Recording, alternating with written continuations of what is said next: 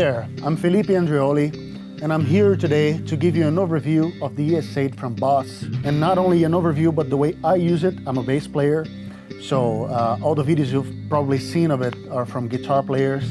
I'm a bass player, and it works just as well for me. All right, so this is my pedal board.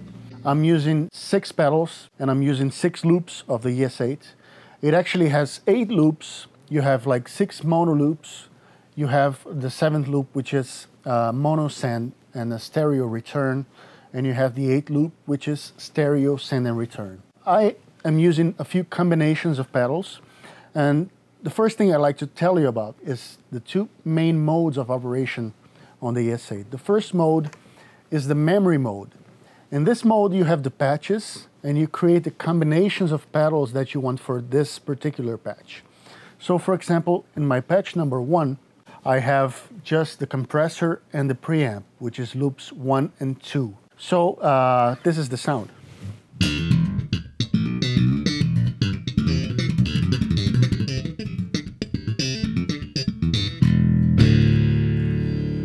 So let's say I forgot which loops I have active on patch number 1. You can simply press the memory manual button, and it will show you with the red LEDs which loops are active for this particular patch. In this case, 1 and 2, 1 being the compressor, 2 being the preamp. In this mode, you don't have the combinations, but you have access to all the pedals inside the ES-8 as they were lined up just in front of you. You don't have to reach out for any particular pedal. That's not how I use it. I use more the memory mode with the patch combinations. But this mode is very useful in case you want to just experiment with different combinations. So for example, I can add a chorus, which is my loop number 3. And you simply press the loop and that's active.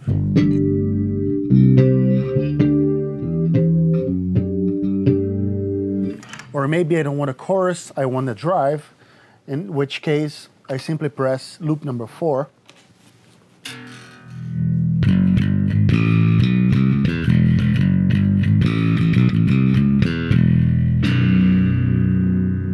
And let's say you like this combination and you want to save it. You don't even have to reach out for the menus with your fingers. You can do it all with your foot. The way you do it is you just keep press the memory manual button. And as soon as you see this blinking blue LED, you just press it twice and it's saved. So you didn't even have to use the menus for that, just your feet. It means that if you're playing in a performance or in a rehearsal, you can just do it on the fly without having to worry about menus or any of that.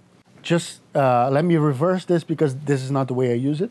So I come back to the manual mode, which is the red LED, and I'll deactivate the loop number 4, and I'll press and hold the memory manual button and press it twice, and it's saved again. So this is my loop number 1, and loop number 2, I have the same thing, but I've added the drive, which is my loop number 4.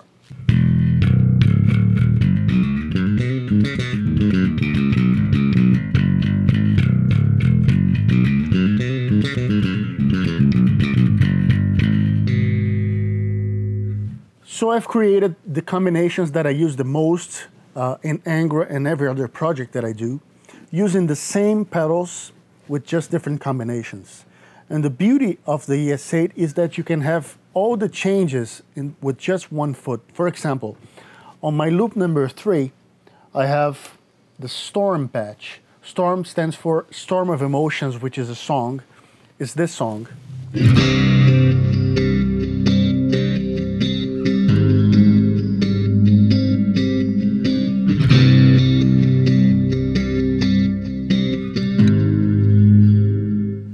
So what I have in this patch, patch number 3, is I have my compressor, my preamp, my chorus, and my delay. So not only I created this combination, but I also sent a Midi message to the H9 telling which channel I want. You can use up to 8 Midi channels on the ES-8, meaning that you can control 8 Midi devices from the ES-8. You simply daisy chain the Midi devices you have. For example, My MIDI cable is going into the SY300, and from here it goes to the H9. I have the H9 on my second MIDI channel 2, and I have the SY300 on my MIDI channel 3. So I'll just quickly jump into the menu and show you how it's done. You go to Edit, enter the patch, and you will find the MIDI function, just navigating on the arrows. And you see patch MIDI 1, that's what I'm using. You press enter.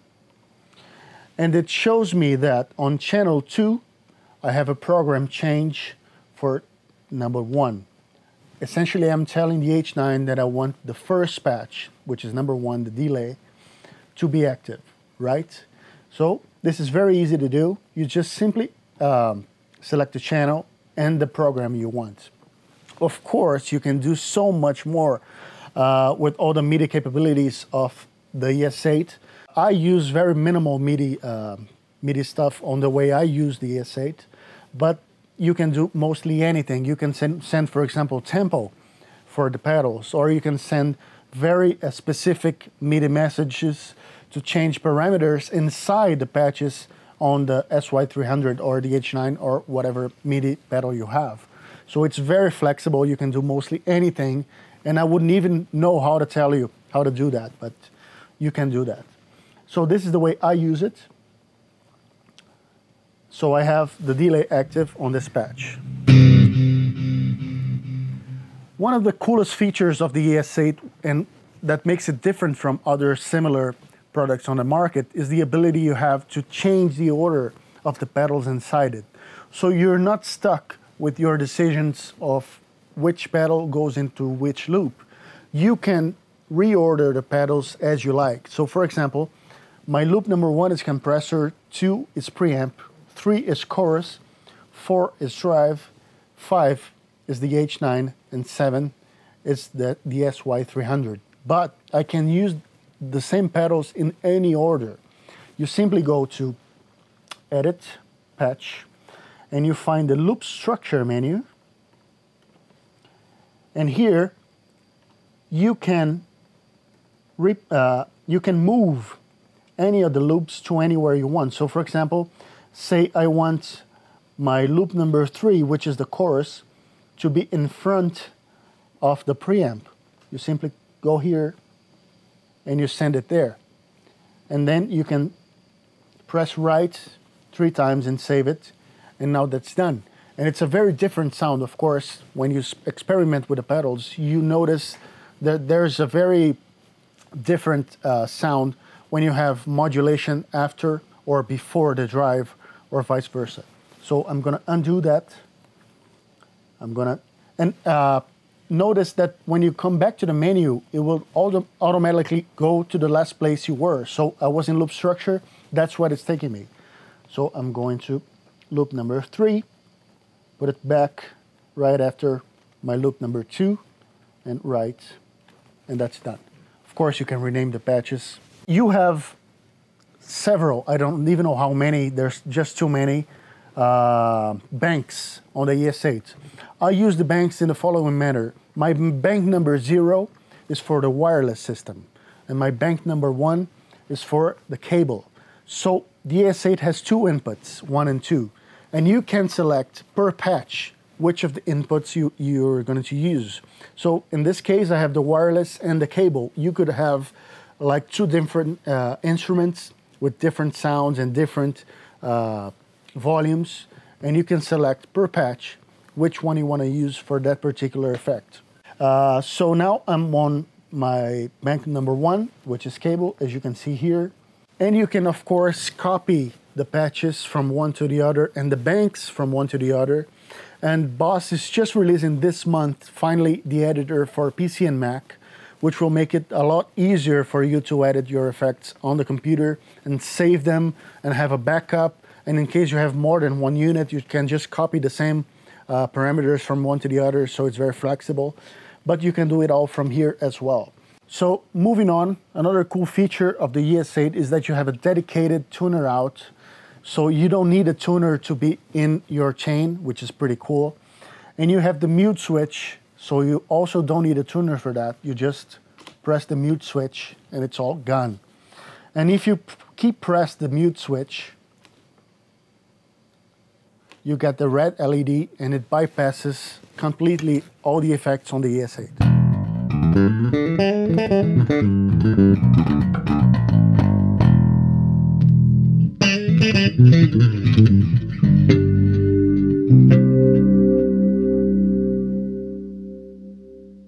The ES-8 has not only the loops, but it has also a dedicated volume loop.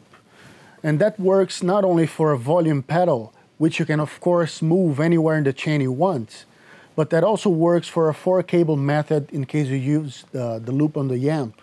So many people have, for example, the modulation effects in the loop of the amp. So you have your signal going into the amp, then out of the loop to your modulation pedals, and then back to the amp. In this case here, you can use the volume loop to have any pedals you want in any position to be sent to the amp. So you just connect your loop into the volume loop of the ES-8 and it works the same way, only it's way more flexible, of course. The ES-8 also offers buffers in the input and the output. So in case you have some older pedals which are not true bypass or buffer, you can buffer them from inside the ES-8. And of course, the greatest benefit of having a looper switcher like this one is you don't need to have all your pedals daisy chained in sequence, you know, because of course, when you have a lot of stuff going into your signal, the more you have it, the more loss you're gonna have, the more signal loss. And in this case, when you have a looper switcher like this one, you only activate the loops you're really gonna use in that particular patch and nothing else. So all your pedals will be on all the time, but you will select from the ES-8 the ones you really need to use. The ES-8 also has 2 outputs, and they work, of course, per patch. You can select output 1 or 2 or 1 and 2 in case you work with a stereo setup, or if you work with different amps or whatever, you can record stereo signals. And you can also change the amp channel from the ES-8 with the control outs. You have 3 stereo control outs, which you can transform into 6 different control outs for as many amps as you have. And you have also expression outs. So you can use an expression pedal and affect more than one pedal at a time with the same expression pedal. You can also turn any switch on the ES-8 into anything you like. You have the ability, for example, to use the bank switch to be a tap tempo for an analog pedal, which accepts a control in for a tap tempo. You can make a momentary or a latch switch. You decide if you want a latch, for example. You activate and it's activated and you then press again to deactivate, or a momentary switch where it just works whenever it's pressed down, and when you depress it, it stops working. You have all the flexibility. Of course, in this video, I won't be able to show you all the functions of the ES-8, but believe me, it's way, way over the top, everything that this can do. And I use barely 10% of all the capabilities, and already it's a lifesaver for me. It's just something I cannot live without anymore. It just makes it so much easier and so much cleaner the way I organize my pedal board. I don't need to worry about order of the pedals going into another. Everything is just the way it better fits. You can see that my pedal board is already very crowded, but it doesn't matter because I can change the order as much as I like inside the ES-8 and not worry about that. One last thing I like to show you is about the loop structure, the way you can move the pedals around and the way it affects the sound. So for example, on my patch number 6, I have this shimmer effect on the H9.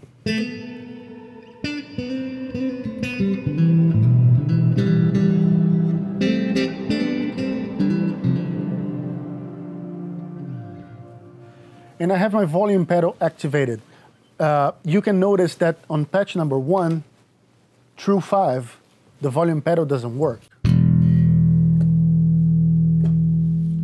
Because I have not activated the volume loop. Of course, you can see that when you go to Edit, Patch, and you go to Loop On and Off, you will notice that you have the lights under the loops that are active at the moment.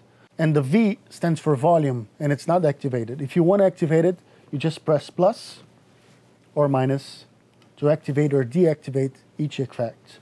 And if you come back here to loop structure, you can see the order that the patches are lined on. So in this case, it's 1, 2, 3, 4, 5, 6, 7, 8. You can move them around as much as you like. It will, of course, affect the way it sounds because the way one pedal interacts with another changes when you change the order. And in this case here, let me go back to patch number 6. In this case here, I have a different order. So for example, my compressor is on the end of the chain. I don't know why actually. Let me put it back in place just before the preamp. And my volume is now in the first position, which means that it's only affecting the clean sound, which is in the input here. See the I for input, then volume, then all my pedals. In this way, what happens is the volume is just affecting the clean sound.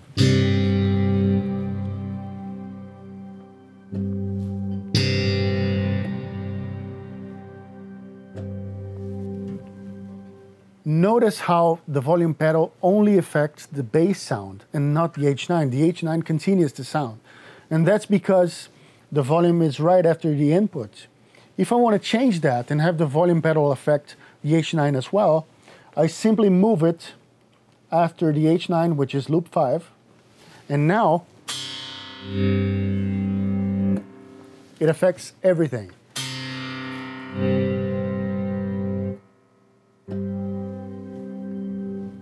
And another very cool feature that you have on the loop structure is the ability to create a parallel signal chain where you have different pedals that don't necessarily affect the main chain. So I'll show you how it works.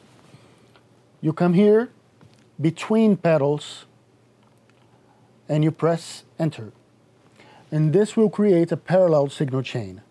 And you can now move any pedals that you want or any loops that you want inside that chain. So now I have the H9, which is loop number 5, being affected by the volume inside the parallel chain. And this is how it sounds.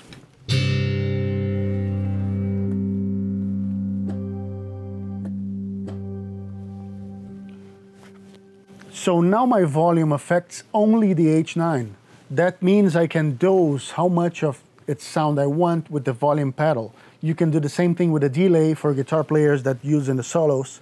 How much delay you have on that particular spot just by having a parallel effect. Or you could have, for example, a delay and a chorus that you don't want to affect the other, and you put them in parallel. And now you have your signal going into each one of them, and each one of them won't affect the other. So that's pretty cool. You have a different sound and different sound possibilities. When you have these kinds of effects, like a delay or a reverb, where it has a very long decay, when you have a normal setup, when you change the effect, it will cut the sound of the delay or the reverb. On the ES-8, you can have a carryover programmed. So when you change from that loop, the sound of the delay or whatever effect will carry over to the next one. So you won't have that abrupt cut. So this is something that's pretty useful for especially guitar players or anyone that really likes modulation effects or delay, for example. That's pretty awesome. And also, I was able to eliminate entirely a pedal from my set because of the ES-8 capabilities. What it is inside the ES-8 you have the ability to select the output gain for a patch. So for example, on my patch number 4 here, I have my solo patch, which is the same as my patch number 1 with simply the compressor and the preamp, but it has a 4 dB output gain. So you come here to edit patch and you go to output, you press enter and you go to output gain, and you can select from 0 to 6 plus dB. That's allowed me to eliminate a boost pedal entirely. I have just the same sound with more volume for soloing.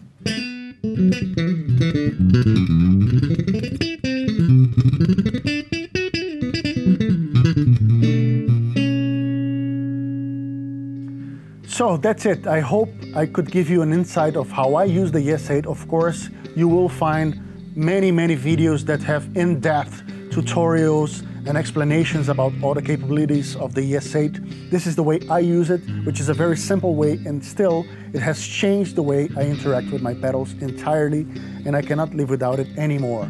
If you want to know more about this product, the ES-8, and every Boss product, you just head over to their website, which is here in the description. And if you want to know more about me and my work, you can go into my website, which is felipeandreoli.com, and there you'll find my social networks and everything. And I hope to hear from you. If you have any doubts or observations that you want to make, just reach out and we'll be in touch, okay? I hope you guys liked it, and see you next time.